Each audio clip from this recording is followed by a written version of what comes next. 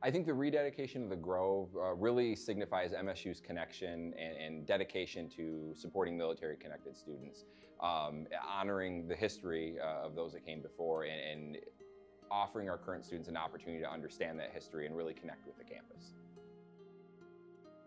The Grove as a symbol really emphasizes how much impact that the Great War had on the university. If you go back and look, veterans made up actually a majority of the population on campus.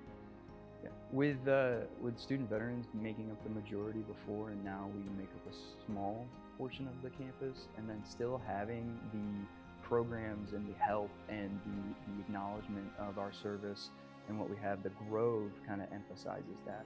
For me, being a part of the 125 Infantry Regiment here in Michigan, the Grove reminds me of how those people were also in my unit. So it kind of puts a direct link for me because I also understand their circumstance and also understand the same experiences they could have experienced.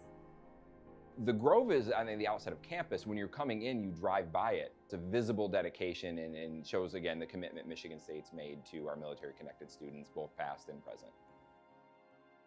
So the rededication of the Grove really truly means a lot to us, especially when we're trying to be visible. It's something that kind of breaches the civilian-military divide. I had to deploy overseas. I understand the sacrifice from their standpoint of they were students at MSU, but then also left to serve our country.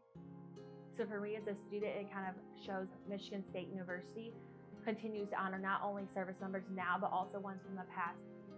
It really emphasizes that, hey, we're here on campus, we exist, and it honors the sacrifice of those who didn't have the privilege to attend university like us.